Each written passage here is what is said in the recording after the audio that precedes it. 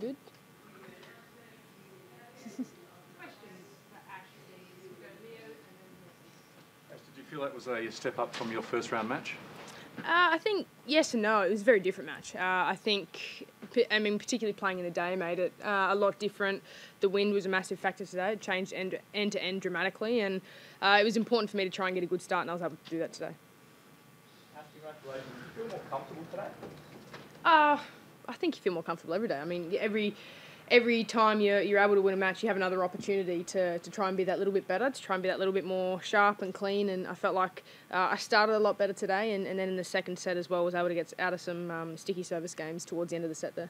Yeah, I was going to say, Ash, like you got 6 break-point opportunities there.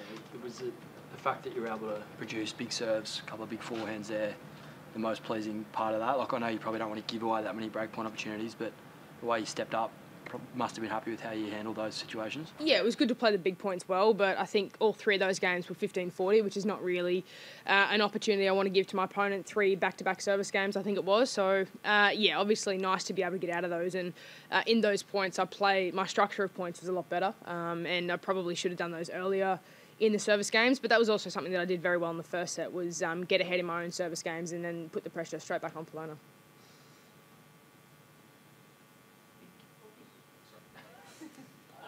I think either Brett Manine or your next opponent. What are your thoughts on who you play next? I think they're still playing. Yeah. I mean, I had no idea. We actually just had a quick peek once we got off the court, but they're still playing. So I think for now, I'm not really going to focus on it or stress about it. I'm looking forward to playing doubles first. I think in between. I think we'll play tomorrow, so that'll be exciting. And then get kind of, once we actually know who the opponent is, kind of start working out what we want to try and do and how we want to execute.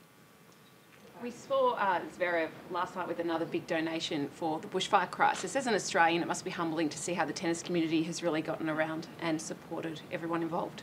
It's been incredible, it really has, but I think it goes beyond the tennis community. It's the whole nation is coming together, and I think it's what is amazing about Australians is that when our backs are against the wall, support each other, and we come together, and it's been very generous from people all over the globe donating to try and help, because every single little bit counts, and whether it's big or small, it all makes a massive difference. So it's been amazing to be a very small part of all the donations and the fact that the tennis community is coming together, because I think the work that everyone's doing, from the firefighters, volunteers, it's been remarkable. It's simply, that's the best way to put it. It's been amazing. So it's really nice for the community, but the whole nation to come together as well.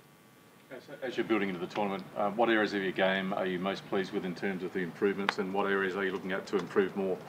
I think each match, obviously, we kind of debrief it and look at it a bit differently. I think today was a big emphasis on my return games and trying to generate a few opportunities, because Polona's got the ability to serve you off the court, hit you off the court with those first 2 strikes. So it was important to try and make a lot of returns, and then on the other side of that as well was look after my own service game. So I think playing those big points well was really important today.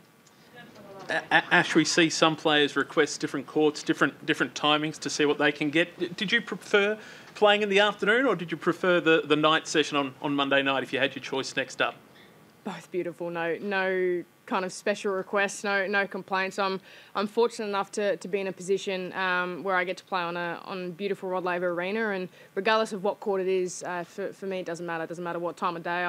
I'll be there trying to give it my best. You said earlier that you were sick of seeing yourself on billboards. Do you think you'll ever get used to that? Absolutely not. No, it's. I mean, everyone has to put up with me. It's pretty average, I think. But no, it's been incredible. Like I've kept saying, the love and the support that I've received from people all over Australia, in particular kids, it brings a smile to my face every single day when kids come up and just want to have a chat. It's amazing. Regardless of who you face in the next round, I don't think either opponent's made it past the second round of a slam. Are you feeling more comfortable now? I think it's third or fourth year in a row you're up to the 3rd round of the Australian Open. Obviously had great success last year at other slams. Are you comfortable now and feeling comfortable on that big stage, I suppose, the further you get into a slam?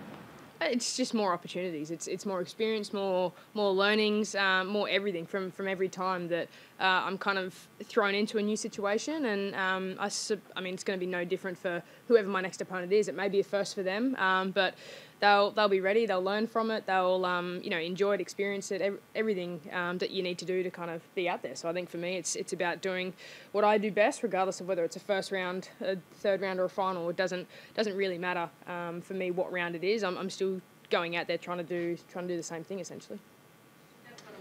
Just picking up on the point about the money that's being donated and the incredible, generosity of people with the donations that are coming through with the bushfire crisis and everything else. Does that bring with it for you a bit of greater expectation, because there would be a very symbolic and special moment if an Australian obviously won this tournament, following on from what we've witnessed? Look, tennis is a game. Honestly, there are so many bigger things going on in Australia right now where I don't think anyone could care less if an Aussie wins it or not. I think first and foremost it's about the safety and the well-being of Aussies all across the nation, of wildlife, of everything. I mean, it's just unfortunate that it's been going on for a couple of months. So I'd prioritise the safety and kind of rebuilding kind of parts of our nation that have been destroyed over a tennis match any day of the week. Channel 9 was just saying you were texting Casey last night threatening to give some one-word answers in your interview today. Is that right? I text Casey most nights threatening something.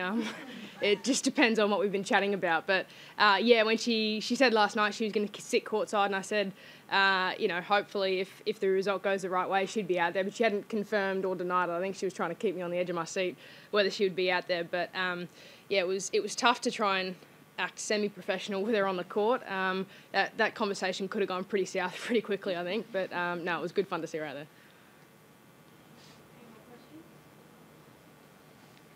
Cool. Thank you. Thanks, Ash.